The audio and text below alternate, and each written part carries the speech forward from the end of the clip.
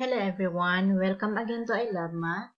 Sa video na ito, tatalakayin natin triangle congruence. But before that, please don't forget to subscribe kung hindi ka pa nakasubscribe and hit notification bell para ma-notify kayo pag meron naman tayong lesson na i-upload. So, let's start. Triangle congruence.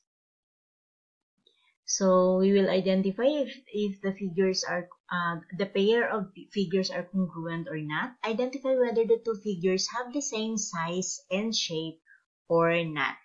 You just answer yes or no. So first figure natin, congruent ba sila or kapareho ba sila ng size and shape? It's a no. Because hindi sila magkapareho ng size. Then, second, it's a yes. Pareho sila. Third, yes. Fourth, yes. If no, dahil maliit yung isa, then 6, it's a yes. So, congruence. What is congruence? Means having the same size and shape. So, ang symbol ng congruence ay ganito. So, etong upper part is a symbol or a sign for similarity. Yung bottom part naman, alam naman natin, ito ay symbol ng equality and it indicates the same size and shape. So, dalawa sila. Hindi yung equal lang, meron pa siyang sign of similarity sa taas. So, parts of a triangle. What is a triangle? It is a closed two-dimensional shape with 3 vertices, 3 sides, and 3 shapes. So, we have triangle. Kung meron tayong triangle, meron daw siyang 3 vertices, which is the intersection of 2 sides. So, end point siya ng 2 sides. So, we have, papangalanan natin yung vertex A, vertex B, and vertex C. So, we have vertices A, B, C. And ito yung pagpapangalan ng vertices. Next is the sides. So, sa sides naman, ito yung line segment joining the 2 vertices. So, example, ito, yung first line segment na nag-join kay A at saka B, papangalanan niya na side. So, first side is the side AB. Second, side BC. Then, third is side CA. Okay. Lagyan natin ng indicator para malaman natin kung saan yung first side, second, and third. So, we have side AB, side BC, and side CA. Next is the angles. So, we have angles are figure formed by the intersection. Naporma siya na figure na by the intersection of 2 line segment or the 2 sides. So, we have first figure, angle A. Etong angle na to. Ito yung na-form sa intersection ng 2 sides. Then, angle B and angle C. So, we have angle A, angle B, and angle C. So, correspondence is a symbol for, ito yung symbol for correspondence. Para siyang line, symbol for a line. So, we have 2 congruent triangles or magkaparehong triangles.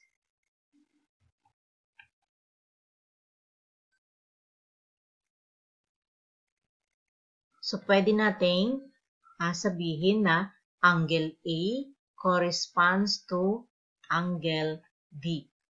Ito yung symbol for correspondence.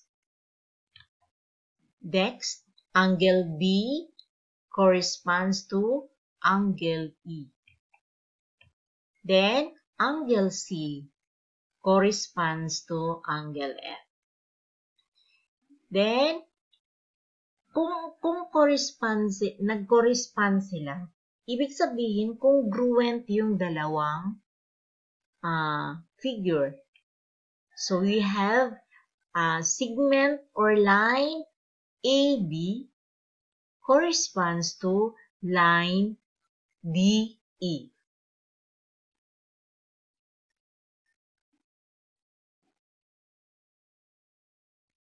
Then, line BC corresponds to line EF.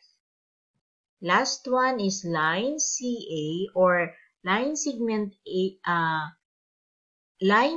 CA corresponds to line segment FB. What is congruent triangles? Two triangles are congruent if their vertices can be paired so that corresponding sides are congruent and corresponding angles are congruent.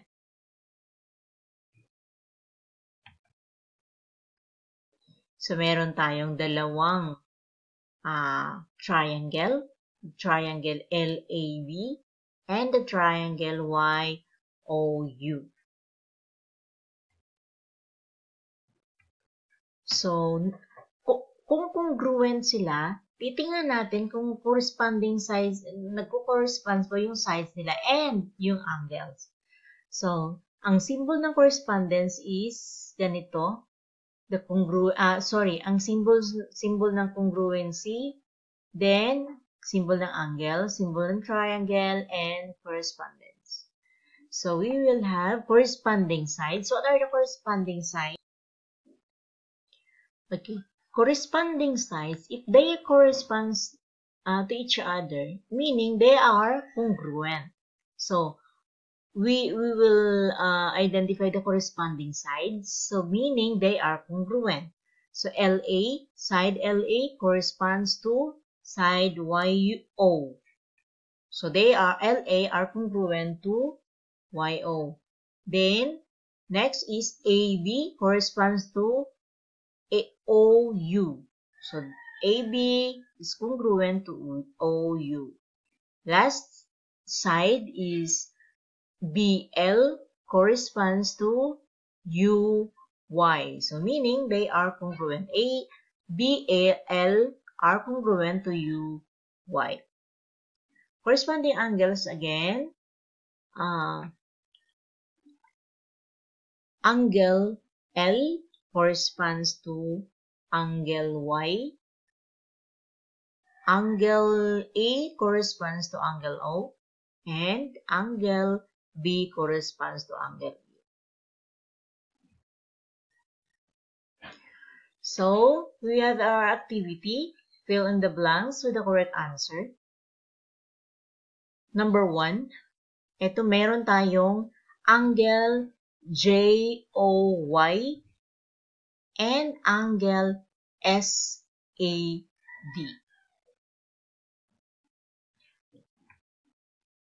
So we have number 1, what angle is in triangle SAD congruent to angle J and triangle JOY? Ano daw yung angle na nasa triangle SAD, etong triangle na to, na congruent kay angle J? So, the answer is, ang congruent kay angle J is, eto, si angle S. Next, what side naman ng triangle SAD na congruent kay side JO? Congruent kay side GO na nasa triangle SAD.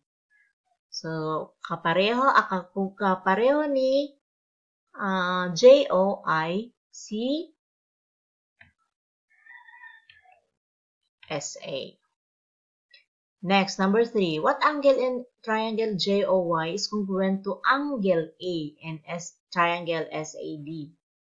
So, congruent daw ni angle A, which is this one,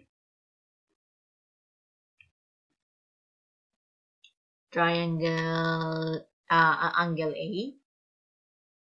Then, so, sino magkapareho ni angle A? This is angle O. So, the answer is angle O. Number 4, what side of triangle JOY is congruent to side AD in triangle SAB? So, congruent daw ni side AB. So, the answer is side. So, itong side na to, so the answer is side OY. Next, what angle in triangle SAB is congruent to angle Y? Angle Y. Ito. Kasi congruent ni angle Y is C, angle D. What side of triangle SAD is congruent to side YJ in triangle JOY? Side YJ. So, C, SD. C side SD. DS. Sorry. C side DS. Dahil si Y ang nauna, YJ, so si DS. So, that's it. Thank you for watching. Until next lesson na naman. Thank you and bye-bye.